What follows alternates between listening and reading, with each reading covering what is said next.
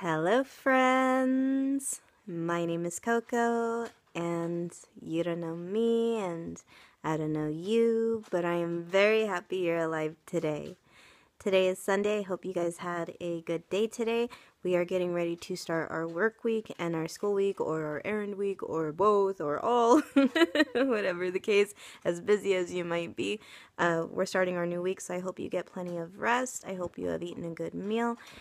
Just take a deep breath and get yourself centered. You can do something that helps you, or you can watch a movie, listen to some music, get yourself and your mind ready for the new week, okay? It is Sunday, and so I did want to do our check-in for our challenge for this week. Since it was Martin Luther King, we celebrated him on Monday.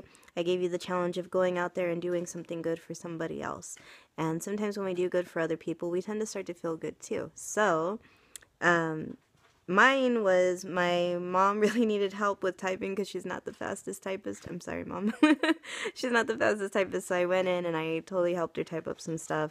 And then she needed some help again today, on the fly, and I was there to help her. So feel really good that I was able to do those things, and it made me feel really happy to help her too. So what was your check-in? Leave it in a comment below and tell me what was something nice that you were able to do for somebody else, or whatever the case may be.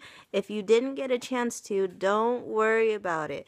There's always a right time to do something nice for somebody else. And that leads me to something else Martin Luther King said.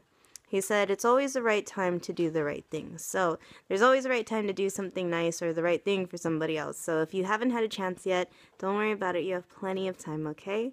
All right, my friends. Well, I hope you have a great night. I love you all. Do the best you can. That's all that anybody asks for. And remember, I am very happy you're alive today, okay? Have a great night, and I'll see you tomorrow. Bye-bye.